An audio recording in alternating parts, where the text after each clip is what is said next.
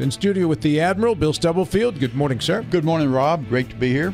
I've got a military person coming up for you in honor of Veterans Day later on this morning. I'm looking forward to it. Yeah. In studio with us right now, Mark Harrell. He is the CEO and president of CNB Bank. Mark, good morning to you. Good morning, gentlemen. Welcome back. Great to be back. I'm glad your chair hasn't sunk yet. Rob, before we start asking Mark the questions that he was asked to address today, I'd like to point out a couple of things with CNB that Mark would not mention himself, but I think they should be mentioned. One, CNB is a Corporate Philanthropist of the Year award, which is a big thing. Their contribution to the community on a host of areas is well recognized. So congratulations, Mark, to you and your people. Also, you and your folks are engaged in something called Act of Kindness, and last week you did over 600 acts of kindness. Would you speak to that, please? Oh, sure. Be happy to. Always lead with local matters, right? And as a community bank, we just care so deeply for this community. And we kind of were talking about this with a group of our associates, and we kicked the idea around that there was a national effort with local community banks throughout the country of this day of the best day ever. And we thought our team just embraced this. They were super excited about it, and they did it all on their own. And so I'm so excited about our team and how much they care so deeply for this community. Can you give an example, one or two examples of what would be considered act of kindness? Oh, sure. There are several examples, but at one point we were in downtown Martinsburg feeding meters so that folks could shop a little bit longer at the local stores. We had examples where we had folks at Hunter's Hardware up in Berkeley Springs giving some $10 coupons for their purchases up there. And then we were literally giving cash out on the street to folks, handing out shoes and socks and others, and participating and partnering with some of the local churches and other nonprofits to help with their efforts as well. So really exciting day for us. When you hand out cash again, would you let us know? Would you give it? I would be first in line. I'm not, so Bill, it's funny you say that because I didn't see the entirety of the agenda. So for some reason they didn't share with me where they're handing out the cash. It only makes sense. Like if you're a baker and you make cookies, sometimes you give out cookies. Yeah. If you're a banker, what do you have to give out? Cash. Yeah. Give out some of that old money that gets turned over for the newer money, right? Just instead of burning that stuff, just give it out. And I assume this is something the board of directors or the shareholders do not address before you did it. Well, I know Rob and Bill, both of you know some of our directors, and they were excited for it. They're very caring folks, and they're all local, right? Yeah. And so they understand the impact. That's one of the beautiful things about your bank. You are local. Another way banks give out cash is by paying interest on the money that you keep in it, right? So you earn interest, and those interest payments have gotten to be a lot better looking over the last year or so because of higher interest rates, Mark. Indeed it has. It was a nice segue. This is what I do for a living. Don't try this at home because it's dangerous. Yeah. Let's talk about interest rates right now, because this morning I read a thing that came across the CNBC.com website, financial website, which talked about the fact that mortgage rates, they used the word plunge. I looked at the rest of the story. It said they went from 7.86% to 7.61%. I wouldn't call that a plunge, but a 0.25% dip over a course of a $500,000 mortgage can be pretty impressive. That's certainly significant. I agree with you. I wouldn't consider it a plunge, but certainly the mortgage rates have been volatile in the last 18 months for sure. Oh yeah, and with the Fed in a holding pattern right now, what word are you getting? Any inside information as to whether they're going to bump again and then stop, or are they now done? Sure. Really fair question, and it's on the mind of a lot of folks, small businesses, individuals who are looking to buy a car, individuals who are considering buying a home. It's on their mind is when is a good time. And we'll speak to that a little bit. But here's what I can say, Rob, with absolute certainty. This is what you paid me to do today, is that rates will either remain the same or they'll change. I agree. I could have said in that seat, Robin, that information. I'm 100% in agreement no, with it's it is tricky. So you had mentioned the Fed and what the Fed has done.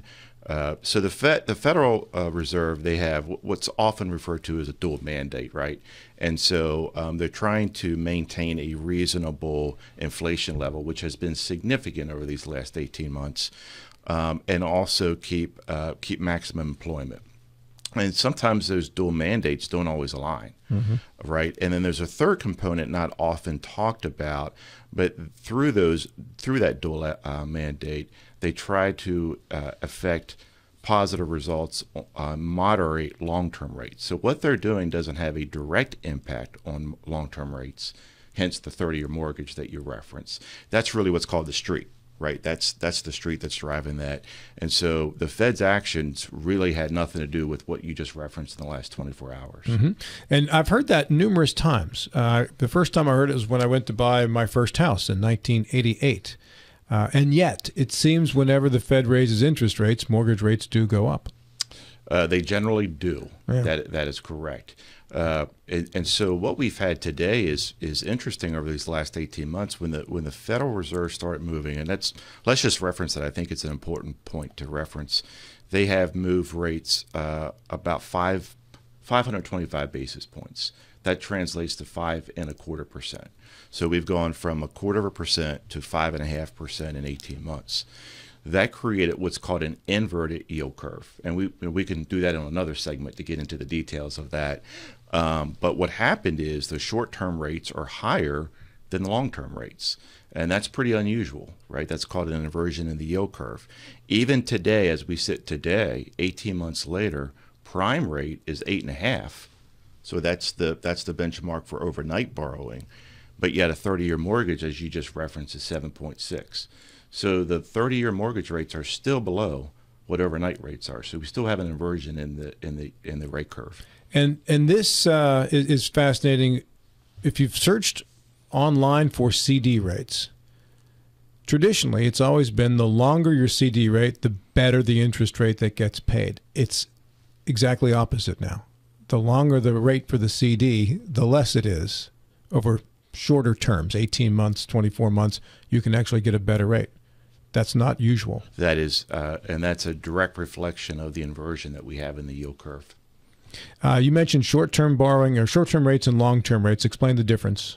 Yep. And so typically when you're thinking about prime rate, there are two primary segments you might want to think about.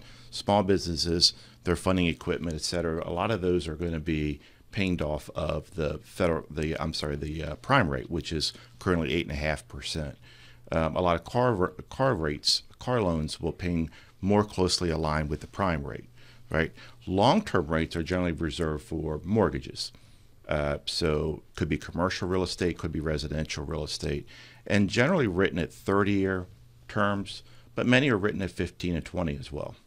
So you mentioned auto loans, and auto loans have certainly changed over the last couple of years as car prices have changed. The average new car price now, depending on what survey you read, is anywhere from 40-something thousand to the mid-50s, which you're starting to get into the mortgage rates. I mean, I think my first house was $102,000 in 1988.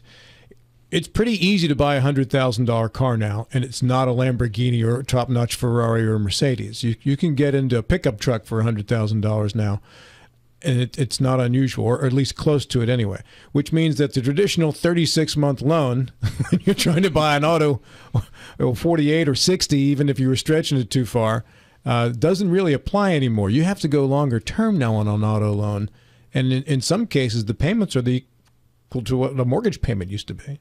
Indeed it is, and you're exactly right. When I first started in the business in banking in 1988, a typical car loan, as you said, was 3 years, and then as they pushed it up to 4 years for us bankers, that was a big step, and then 5-year became pretty common. We're seeing 7 and 8 year is not an uncommon term for a car loan. Is that the market adapts to what it needs to adapt to in the private sector, and it's going to have to adapt even further for auto loans because the prices won't come down, especially as more technology is required in these vehicles. They'll only go up. So how do you see auto loans in 5 or 10 years in this business looking? Wow, they're either going to stay the same or they're going to change. Will we have like will there be like the ARM auto loan like there is for a house when interest rates are high? You know, it's fascinating that you asked that. I too, like you, my wife and I purchased our first home in 1991.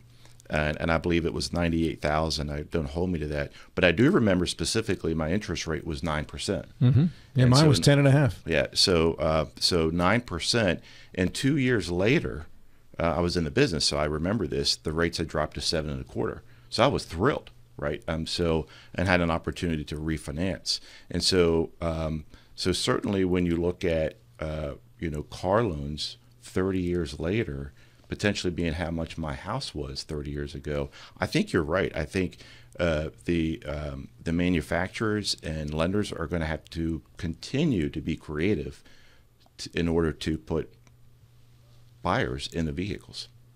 Bill? Yeah. For someone that has a high mortgage, they will tend to refinance in time. How difficult is that to refinance? Yeah, really good question. The process to refinance, in some respects, is very similar to a purchase, but also it's different. So typically, what it's called is a rate term refinance. So you're not getting any additional money. Typically, it's because you want to have a better rate, and sometimes folks will even try to shorten up the term. Because as I mentioned earlier, in a typical rate environment, a 15-year mortgage may be a better rate than a 30. So depending on where you're in the term, the process is you would still apply. There are some closing costs. The typical, and I'll use an average of $300,000 mortgage in Berkeley County, you can anticipate closing costs to be around $4,000.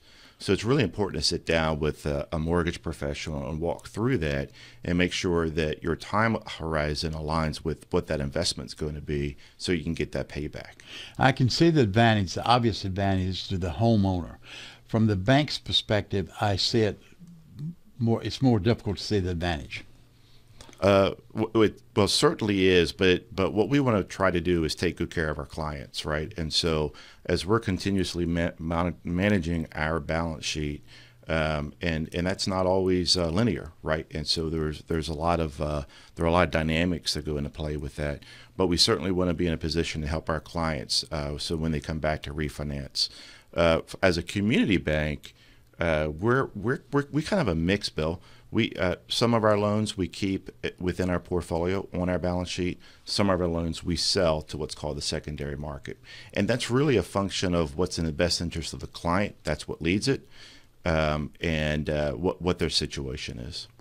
The secondary market has been subject to some confusion over the years. It's also been subject to some complaints from the homeowners, feeling that they had worked a deal with their local banker. Then the next thing they know, someone across the country has their mortgage, and that person across the country is not quite as sympathetic with the homeowners what the local banker was. I assume you address this all the time. How do you talk to the homeowner when you in the process of selling their mortgage? Bill, that's a really, really good point and an important one, and we do our best to convey that to the client. We don't have the ability, or very limited ability, to place a long-term, say a 30-year fixed rate in our portfolio. We don't have the capacity to offset that interest rate risk. So when we convey that to the client, we do our best, and we're transparent as to how that loan is going to be handled, the servicing is going to be sold, and we explain that. But you're exactly right. They're not as sympathetic as a community bank would be. Some clients have become accustomed to that, and that's satisfactory to them. But we have any number of clients that say, I don't care, I want only to pay you. And I'm willing to do that on an ARM, an adjustable rate mortgage. The adjustable rate mortgage is great until it's time to when the interest rates goes down and you have this fairly high, expensive. It's great on the way down, Bill. On the way down, yeah. But then this comes back to the refinancing question we were talking about earlier. So right. And you're exactly right. So if you received an ARM, an adjustable rate mortgage, 7 years ago, and you're adjusting today, that kind of stings a little bit, yes, right? It does, yeah. And then on the other side of that, if you're receiving an ARM today and you anticipate rates are going to drop over the next 5-7 years, then you can be the beneficiary of that without the cost of refinancing. So you said they can be great, but they can also be greater, right? Because you're gonna be adjusting along with the market. Yeah, for, again, us on the outside looking in, it seems like a mystery of what dictates the rates. You alluded to it a while ago with the Fed having some input, and there's other factors as well. Where do you, as a bank, get your guidance? Yeah, it's a really fair question. So we certainly have an internal team that works closely together, and then we have outside vendors that we work with and we seek guidance. And then there's a brethren of bankers, and so we follow the national trends, we follow the local trends, we follow a couple of economists, and again we have a couple of vendors who help us along the way as well. Mark, I want to ask you about the 10-year Treasury bond. It's at 4.573%. This has been up around 5% not too long ago. It's dipped back down. Today it's up slightly. What is the impact of the 10-year Treasury on banking rates? That's another really good question. Typically what you will see, if you want to follow mortgage rates, in particular the 30-year mortgage, the 10-year Treasury is the primary. That's kind of the gold standard, if you will. And again, maybe for another segment, Rob, but for an investor to purchase up, what happens with these 30-year mortgages is they get packaged up and sold to the investment community. And so an investor is going to look at a risk-free 10-year Treasury compared to a mortgage-backed security, and they're going to make their determination what they're willing to demand in terms of a return. Mm-hmm. And so that's why oftentimes in order to follow the 30-year mortgage, just follow the 10-year Treasury, and you can anticipate what's going to happen. And that's ultimately why the markets fall when interest rates are higher, because if you can get a 10-year Treasury at 4.5%, 5%, is it worth the risk of trying to get back 8 or 9% of the market before taxes? Exactly. All right, that's exactly how it boils down. It's simple math. All right, credit card rates, because those are outrageous right now. Some credit card rates are over 30%. I think usury used to be the term for those kind of rates on the street, Bill, when you were a younger guy. When I was a younger guy. As a Navy man on leave, looking for some money to splurge at the bars. We did not get past that first block when we left the ship. But that's the going credit card rate now is in the high 20s to 30s now, which is some people would regard it, including myself, as obscene. Well, it certainly is, and to any financial advisor, the value of a credit card is just that transaction, right? And we should all be responsible when we're handling our credit cards. And so, we're always encouraging folks use the credit card. The plastic is a nice, convenient tool for purchases, but be frugal and be committed to your budget. And pay it off. And pay it off. Hey, before we run out of time, Mark, a final thought from you. Anything else you want to make sure you got out there today? No, I think if you allow me just to talk for half a minute about the history of interest rates, and oftentimes folks say, well, interest rates are high, should I be buying a house today? And the short answer, it's really dependent on the individual, right?